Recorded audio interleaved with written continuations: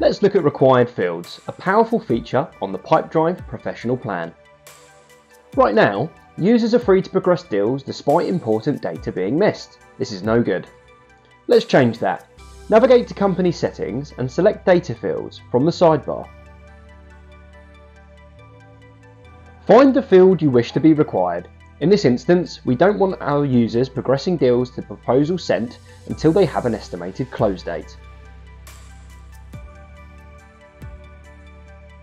Mark it as required and choose the pipelines and corresponding stages which the field is going to be mandatory for. Now the field is required, we cannot progress the deal without it.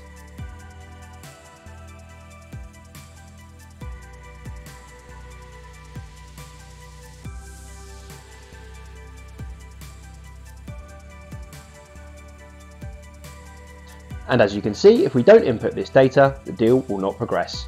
How's that for a well-governed sales pipeline?